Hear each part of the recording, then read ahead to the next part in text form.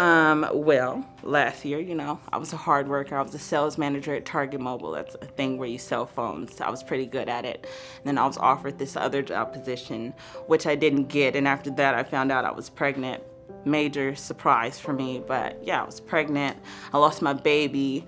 In losing my baby, there was a whole drama with the guy that got me pregnant, and I allowed him to steal my powers, so that broke me down. And then I was in a place of not having a job and trying to find a job, but still in a bit of a depression from having the miscarriage and so on and so forth. And yeah, I basically hadn't been working since probably May of last year. I was like, you know what? I'm homeless. I've been homeless for a while. I need to get this together. It's 2014. I can't keep going on like this. So I came here, and it didn't look like anything I thought it would be. It didn't look like people were doing drugs. It wasn't a whole bunch of beds just in a regular room. It was just, there was the dorms, and it was clean, and they fed you, and there were kind people. And once I made it through that first night, I knew I'd be okay. It just made me feel like I was safe. Every little thing a person does helps. You learn that here, whether it's let somebody borrow a shirt or give somebody some food or just a little bit of change. It helps, and a lot of people don't realize that, Been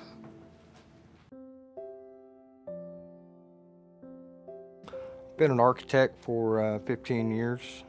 Graduated from Oklahoma in '97, and I've been in Texas ever since. And as an architect, I specialized in retail and restaurants. Well, it started in 2006 when the economy went down. Of course, restaurants and retail were the hardest hit part of the economy, and so I got laid off as a corporate architect. I had no money to fall back on. Of course, I'd gone through all my 401k, and money was tight, and I really had no place to go. I spent a couple nights in a park, and very scary nights, and then it got real cold, and I actually called 911, and just by the grace of God, the lady said, look over to your left, and it was Arlington shelter.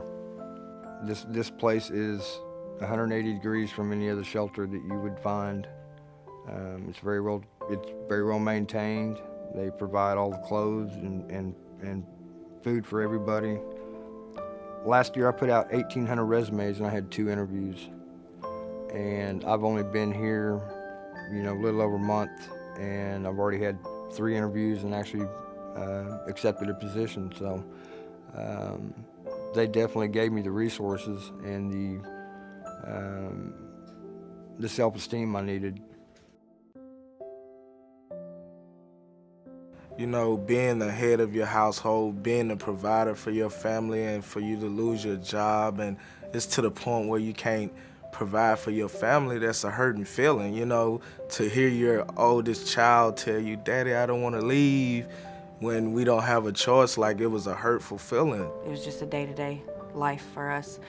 And having a lot of people, especially family, tell us that we couldn't do this, we couldn't do that, we weren't going to make it, that we didn't love our kids because of the situation we were in, and it just made it even harder. Because we tried it for so long on our own without help, and it just didn't work.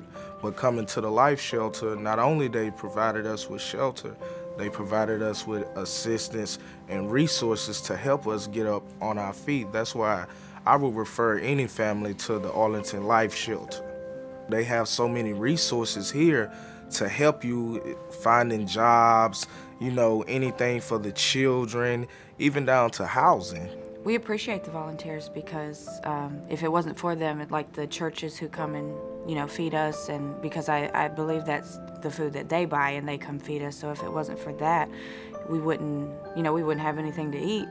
This place is ran off of the donation, so if it wasn't for the money that people donate or the items that they donate, this place wouldn't be here for families like us, and it means a lot to us. It's a really big blessing for a family like ours.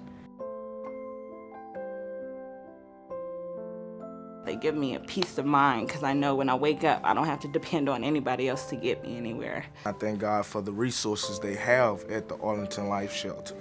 I've told the staff here many times that after I finish the program, I'd love to come back and volunteer.